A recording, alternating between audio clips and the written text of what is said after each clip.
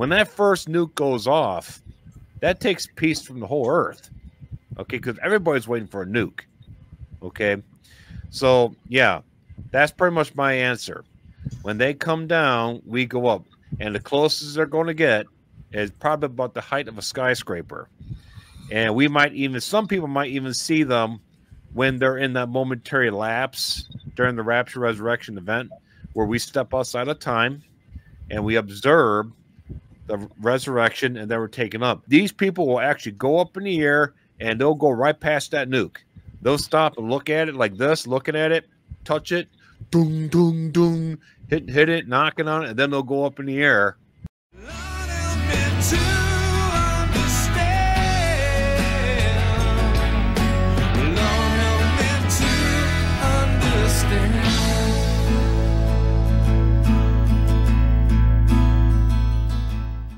The Passover awe. Can you explain this article, folks? What are we looking at here, Dustin? I just thought it was kind of interesting, you know, how Netanyahu compared Hamas to Pharaoh for not letting the hostages go, you know, and I just thought that was really interesting, and I wanted to share that because they're saying that most of those hostages, if not all of them, are dead. And there's other articles coming out where Hamas keeps changing the deal to release the hostages, and I do believe it's because he knows there's not one of them alive anymore. And this one too, right? The U.S. Yeah, that was the one that I put up earlier when we already covered it though in another article. It was okay, about the nuclear weapons. Oh my God. Yeah, you know, you figure those guys, they're a bunch of animals and primitive people. Yeah. He's like, you do realize you have to give them water to live. You got to give them some food, but mainly water. Water would be a good idea. Oh, we'll just leave them in a cave. Leave them there for 3 months. Yep. Mm-hmm. Yeah. Idiots. That's probably why they all died. Well, not just that. Like, well, what do we do now? If the Palestinians are saying they don't have food, then how are they going to feed the hostages? Those rations that fall from the sky, they're not giving them to the hostages. No way. Let's look at it this way, guys. Let's look at the possible scenarios, how this can unfold. Okay, there's been many videos of top video creators that have said that what is the Lord going to do in the next, let's say, 5-6 months from now? We got left almost, we're in April, approaching the middle of the year. Now, let's just say that, you know, none of this stuff was happening. Let's say that the wars weren't happening. Nothing was going on. It was business as usual. There wasn't a single war going on anywhere. And, you know, Jesus said, I will come at an hour that you do not expect. Okay. Now, I think about that. So, well, Jesus, he can come at an hour we don't expect. Is he referring to the people that are not watching? Or is he referring to all of us that we're not expecting? Because we're expecting him. Okay. When he says he will come in an hour not expect, he could be referring like the general thing of a thief coming at night. Are you expecting a thief to come to your house today? No, you're not. So maybe he's basically saying that this is generally that you're not expecting me because you don't know the day and hour. Okay. Now, there is a lot of people that's going to come as a thief because they're not watching. Am I right on the right track, guys? Okay. Yeah, I would think so. We got to look at it this way. But we are seeing all the wars happening. We are seeing everything that's happening as the Bible predicted. Okay. And, you know, we're not going to look at, you know, false prophets like Nostradamus. I really don't have much faith and sit there and say, look, oh, let's listen to Nostradamus. No. Okay. Only people we listen to is God's word. We listen to the Bible for our prophecies, predictions, and all that. Or they're not just predictions, they're actual things that are going to come true. That's the manual that God gave us, the instructional manual, how to live, and a manual of the future. It's a perfect manual of the future. It tells us when he's coming, or doesn't tell the day and hour. He just tells us when to look for his coming, like around that time when things are ramped up. And that's how we know how close it is. Now we have to think about this. These scenarios that are going to play out in the near future. Will we see a limited nuclear exchange? Maybe one nuclear bomb hits the ground and then the rapture happens, or will we see the rapture even before any nukes come out of the ground? Now, folks, we can question this till we are blue in our face, but I believe, this is just my opinion, one way we say it is when the bombs come down, we go up. Well, what kind of bombs are we talking about here, folks? maybe just bombs when Israel gets bombed like crazy and she cannot ward off everybody hitting her at once. It is my belief that when Israel is hit from all sides, that 150,000 rockets hit her, and everybody's hitting everybody, and we are right there at the point where they're about ready to crack over the little key cards. They punch in the silo codes, and it's my belief that's when the rapture will be triggered. And folks, that is getting here. It's getting there. It's getting quickly to that point. But the Lord is not going to let Israel get completely destroyed. It'll never get destroyed. It's always got God's protection. So where's the rapture fit into all this? Okay. Now I just want to hear it from each one of you guys. I'll start with you, Bob, on this one. What do you think where it fits in? Where do you think it's going to happen at? Well, something like that, you can only know through dreams and visions, honestly, because I've seen them in dreams. I think we all have. And that's why I've been tracking them here for the last 12 years. And basically, because it's a future event, and the Bible doesn't really say how this whole war starts. Apostle Paul says when they say peace and safety, then sudden destruction falls upon them. Okay, so it's sudden, and that's what nuclear war is. It's sudden. It's very quick. That's where the root word atomo comes from. In a moment, atomo, Greek. Okay, that's where they got the name for these bombs from. Atomic, atomo. Interesting how the nuclear war, the name atomo, is based on the same narrative of how we leave the earth. 1 Corinthians 15:51-53. In a moment, in the twinkling of an eye, at the last trump. If he would have said that in Greek, he said in atomo, all right, atomic, here we are, we're taking up in a moment, and we're having this war taking place with a momentary weapon, all right?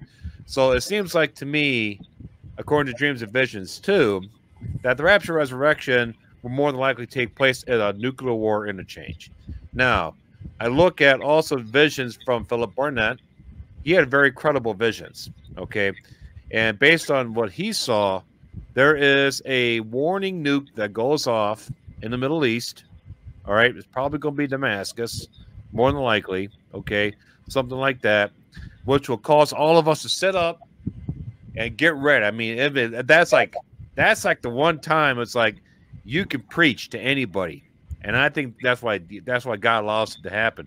As soon as you have a nuke used on a civilian population, trust me, your next door neighbor that was never willing to listen to you might want to listen to you. That is those workers that come in within the last hour, okay, in the vineyard, okay. So I could see that happening. So I think what's going to happen, we're going to see a nuclear bomb detonated in the Middle East that will cause all of us to come to attention. And then shortly after that, my guess will probably be about a day, okay, or two, or maybe 7. Okay, that lines up with Noah in the ark, where him and his family were inside the ark for 7 days before judgment came. Be it as it may, there's a short period. It's not going to be a year. It's not going to be a month. And during that time, it's going to be easy to preach. If there's going to be a final harvest, like a real fast one, it's going to be right there at the end. When the toilet paper roll spins, gets down to the end, goes, shh, that'll be it. And according to dreams and visions, the nukes start coming over here in the United States. That's where most of our audience is. Okay. We are taken before they detonate on American soil. We are taken right before that takes place. Okay. And what I've seen in dreams and visions, they don't make it to the ground and blow up before we go up. They are seen in the sky. And they come down. I think one guy, the furthest somebody saw it was actually, it stayed motionless, the bomb, at the top of a skyscraper. It was sitting there frozen. So that's how close it was. Okay, so it basically it's like it's frozen. It's not moving nowhere. He realized everybody around him was frozen too. I need to share this with you when you're done. I want to share this with you. Mm-hmm. I am not lying about this, folks, but I will let Bob finish, and then I want to say this after you. I'm going to piggyback off what you said about the skyscraper. Go ahead and continue. Basically, that's when it'll be, because when that happens, trust me, you're praying for people right now, pretty much get their head out of their butt right now, okay? When that nuke goes off, it's going to be everywhere. People are going to run to bunkers. Everybody knows, just like you said, Rick, you throw that first punch, everybody starts throwing punches. So if there's going to be a time to preach to anybody, You got somebody on your bucket list that you want to reach, and you're like, you know what? If you won't listen to me when this happens, I'm going to give you a phone call. Okay, because those nukes are coming our way within about a day to 7 days. 7 days max. Imagine the fear. When that first nuke goes off, that takes peace from the whole earth. Okay, because everybody's waiting for a nuke. Okay, so yeah, that's pretty much my answer. When they come down, we go up. And the closest they're going to get is probably about the height of a skyscraper. And we might even, some people might even see them when they're in that momentary lapse during the Rapture Resurrection event, where we step outside of time and we observe the resurrection and then we're taken up. These people will actually go up in the air and they'll go right past that nuke. They'll stop and look at it like this, looking at it, touch it, doom, doom, doom, hit it, knocking on it, and then they'll go up in the air. And then what I've seen in dreams and visions is once we get up there, then we look down.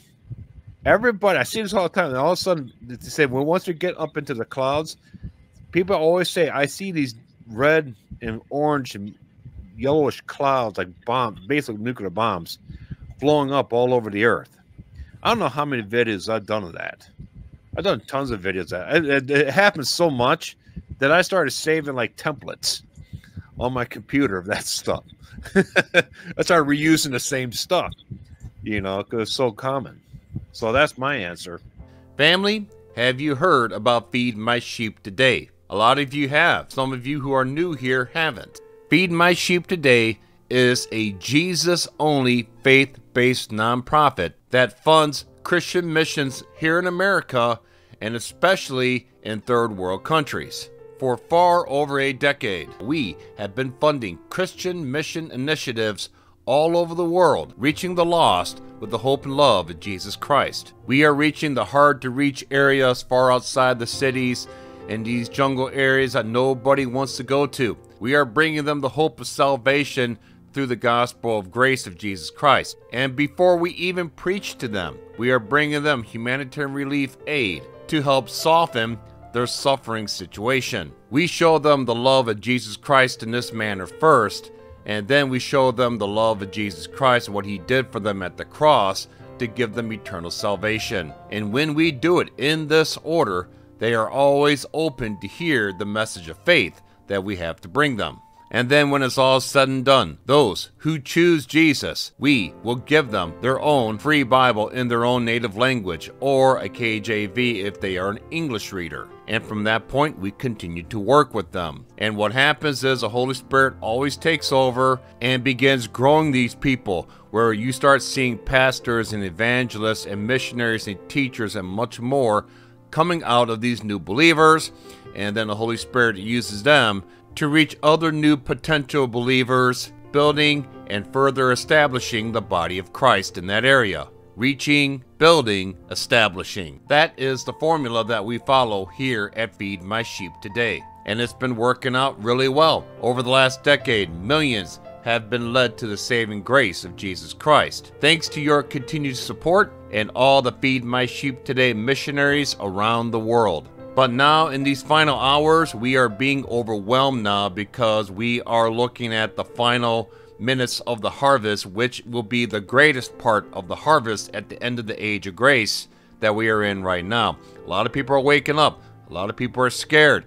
And now the numbers are increasing exponentially for those who are coming to Jesus Christ seeking the truth. And we are running short on Bibles and aid and everything. So if you're listening right now, and if you feel that tug in your spirit, that's just simply the Holy Spirit saying, hey, let's redirect some funds to this vineyard. You know, these funds that are not going to follow you to heaven, but the work that will be accomplished here will. Let's see what we got and what we can do here. After you come to that point, then all you gotta do is just go to our official website, feedmysheeptoday.org. The link is in the description box below. Very easy website to use. You'll be done in less than a minute. There you can give by a credit card, PayPal, or you could just send your gift in the mail. Now, let's say you want to make a big impact right now, but you don't have the money to do that right now. The simple thing to do is just become a monthly sustainer. We greatly need monthly sustainers because as long as we know how much money is coming next month, we can plan ahead and schedule where the missionaries need to go, and we will know that they will be able to go there with everything they need and buy everything they need because we know those funds will be there at this certain time by next month. Just $10 a month will deliver 3 new Bibles into the hands of 3 new believers. How many Bibles did you give out last year? Think about that. And now you can do 36 Bibles to 36 new believers with just $10 a month. If you can afford to do more, then wow, praise God. So that option is there for you as well. And folks, make sure to follow us at Feed My Sheep Today YouTube channel. The link will be below. There you can keep track of everything that we are doing in our missions. So may God bless you all. Thank you so much for your much needed ongoing support. See this building right here? I think it was last night. Yeah, it was last night. I had a dream about it. Don't know where it came from. But what was weird about it is I was floating above the building and looking directly down at it. My body was up here. Actually, we used the corner here. I was coming at it like this, floating and flying with great speed. And then I stopped. And I remember looking straight down at it like this. And then I came back down again. It was weird. I don't know what to make of this dream. And then the day before that, I had another dream about flying up to buildings and going past them and then coming back down again. I don't know what's going on here. Why am I having dreams about these buildings and stuff? But they're realistically feeling real, like I'm going up and then coming back again. And I don't know what to make of it. And it's funny you brought up this Empire State Building stuff. And here you are. I wish I would have brought this up at the beginning of the show, and I was going to do it. But, you know, now people think I'm probably making this up since Bob brought it up. No, I'm not, folks. Okay? I'm not. I wish I could have shared this at the beginning of the show, that Bob would have been like, well, you said it first. I didn't make it. Rick couldn't have made it up, you know, but no. So what do you think of that, Bob? What is that? Your interpretation on that? The reason why you kept going up and coming back down constantly is just an indicator that you're about to go up permanently. You go up, go down. Something's pulling you. You're kind of having a hard time staying on the ground. Snatched hardcore. I was flying up there fast. Just like in life right now. We take care of life, things we got to do when we have to, but then our feet leave the ground in our minds because we're not focused on this world. We're waiting for the rapture. So we detach from the earth and we kind of go up above the noise and above the storms, and we're kind of like waiting. I know I got this stuff to take care of, but I'm focusing on heaven. And then I come back down. I got to take care of the stuff. Then I go back up. Like right now, we're listening to the show. Why the Empire State Building? Why God to do? Why are you showing me, God, the Empire State Building? Well, I was born in New York, folks. That's my birthplace. So my body, I'm about to get a new body. It's like a new body being born again in a new body. It's a symbolic thing, but yeah, it can be a representation of me being, when you're being snatched, it's snatched with the force of going up. This was really being snatched. I felt this went at great speed going up above that building. And then I stopped and I looked down and I was looking directly over the tip of it. It was weird. Yeah, something about that Empire State Building might be a target. They could pinpoint these nukes where they want them to go. If I was Vladimir Putin, if I had to pinpoint anything in New York City, it would be that tower. I'll send it right on the top of that thing. That thing will go right down the center of that tower. Independence Day. Just right in the middle.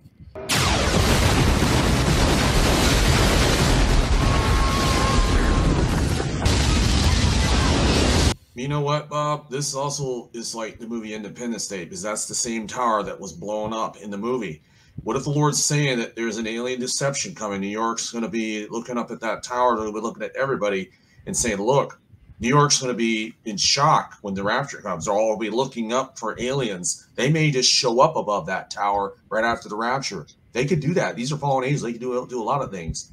So that's another representation part of this dream. Now, I didn't see any alien ships or anything like that in the dream. Now, if it showed me being caught up in a ship, then I'd be like, well, and that's a fallen angel vehicle. I don't want to be caught up in no ship. I want to be caught up in the clouds with Jesus, you know. So, but it's just like I said, it's that building. They showed me that, and then another dream is going up on more buildings. So, yeah.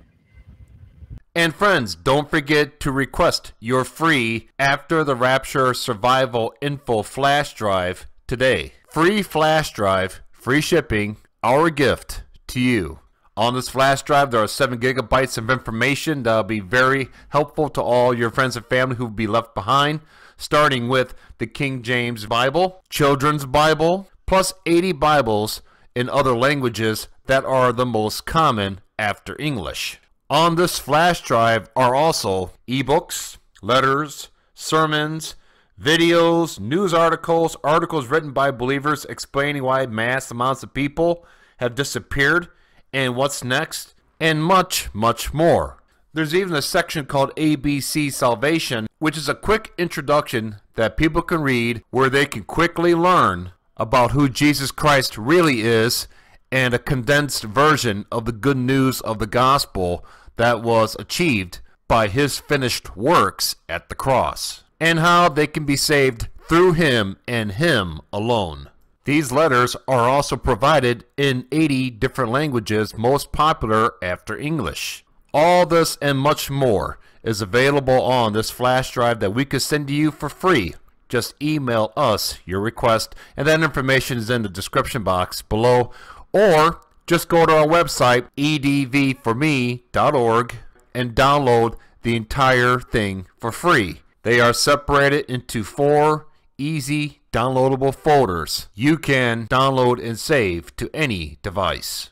Copy and paste this information to your friends and family's computers and devices. Put them on other flash drives and hand them out. This is an excellent way to get the information out to everybody we know, so that way they are prepared if they are left behind. Information about this is all in the description box below.